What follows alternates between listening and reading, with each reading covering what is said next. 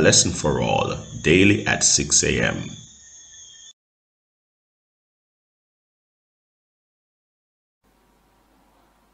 Hello, welcome to another episode of ALFA. I am Rodger Allen. The topic for today is the new covenant has better promises. Let us pray. Heavenly Father, today I'm grateful for the promises that you have given to us. As I share this lesson with your people, I ask that your Holy Spirit will lead me. In Jesus' name I pray. Amen. We may be tempted to think that the new covenant has a better promises, in the sense that has a greater rewards than the old covenant, a heavenly homeland, eternal life, etc. The truth is that God offered the same rewards to Old Testament and New Testament believers. As we look in Hebrews chapter 6 and read along, Hebrews chapter 8 verse 6, it states, "But now hath he obtained a more excellent ministry, by how much also he is the mediator of a better covenant, which has established upon better promises." So the better promises refer to different kind of promises. The covenant between God and Israel was a normal exchange of promises between God, that God took the initiative and delivered Israel from Egypt and promised to lead them into the promised land. In Exodus 24, 1 and 8 and Hebrews 10, 5 to 10, we can find that the covenant between God and Israel was ratified by blood. This blood was sprinkled both over and beneath the altar.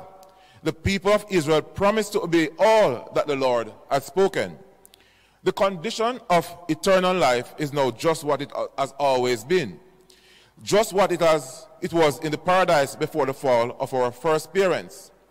Perfect obedience to the law of God, perfect righteousness. If eternal life were granted on any other condition short of this, then the happiness of the whole universe would be in peril. The way would be open for sin, with its train and woe and misery, to be immortalized. Based off Sister White's Step to Christ, page 62. God satisfies the absolute demands of the new covenant for us because he gave his Son to come and live a perfect life, so that the promises of the covenant might be fulfilled in him and then offered to us by faith in Jesus. Jesus' obedience guarantees the covenant promise based off Hebrews 7 verse 24.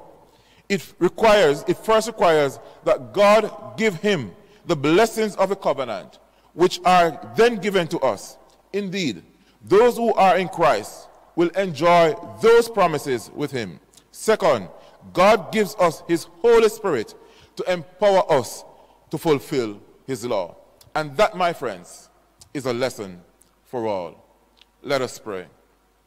Father, we thank you for your promises. We thank you for the old promises, and we thank you for the new promises. Help us, dear God, to accept your sacrifice, to accept that you are our high priest interceding on our behalf. Help us as a people to be obedient to your laws, to worship you in spirit and in truth.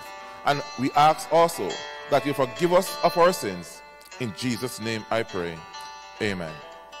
Thank you for joining today in this episode of ALFA. But I ask you to join tomorrow for another interesting lesson. May God bless you. Until such time, God bless.